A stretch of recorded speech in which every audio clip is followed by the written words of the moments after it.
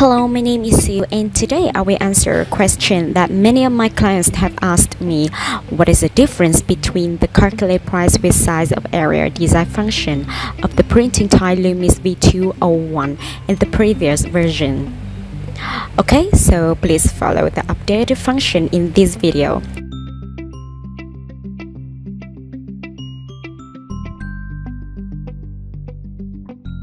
You'll see I'm setting the price for the sizes first and then moving to the price of the area section.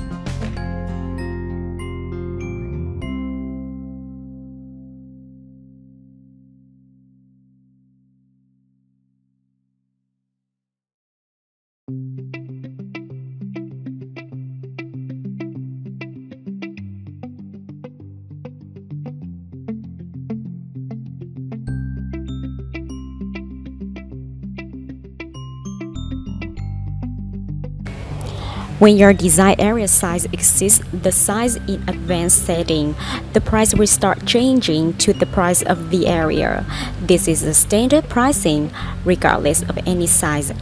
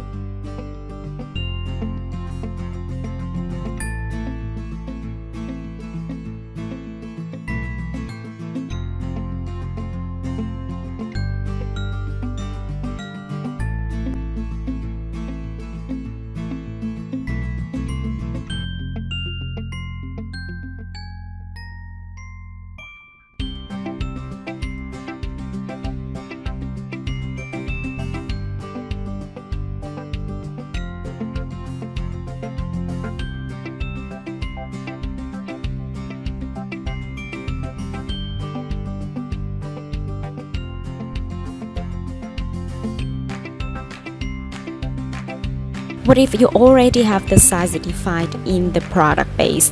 In contrast to the first mentioned, the customer will be limited to this size and will not be able to change it on the edit page. In contrast to the first mentioned, the price will always be the number you added to match with the size you selected in advance.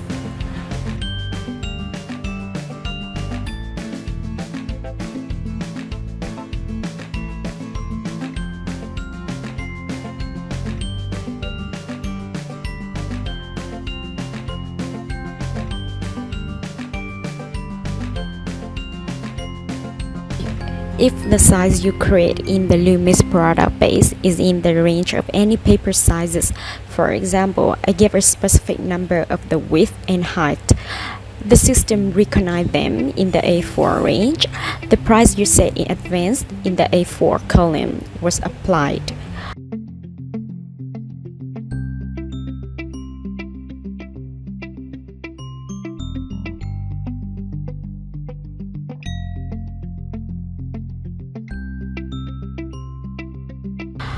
The same with choosing size A2. The price you set in advance in the A2 column was applied.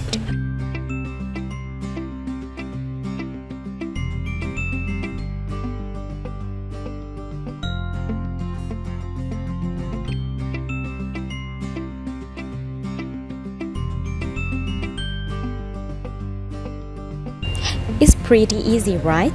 The video ends here, and if you have any questions, please let them in the comments section below.